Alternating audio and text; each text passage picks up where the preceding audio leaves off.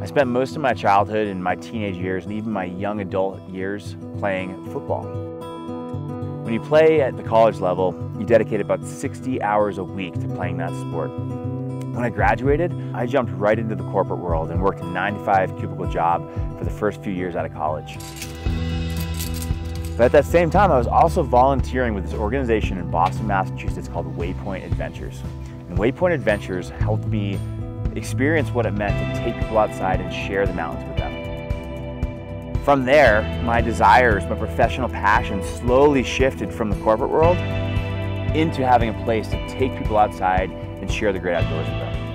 And so guiding became a priority for me. When I think about one word that translates really well to guiding, it's simplicity. Why? Because when you strip things down, you don't overcomplicate things, that equals efficiency. And efficiency is everything in the mountains. Whether you're out in your personal time or out guiding, it's all about being as efficient as you can. Because efficiency leads to success in the mountains, safety, and a great time. Woo! Work! It's quite a climb, huh? Yeah.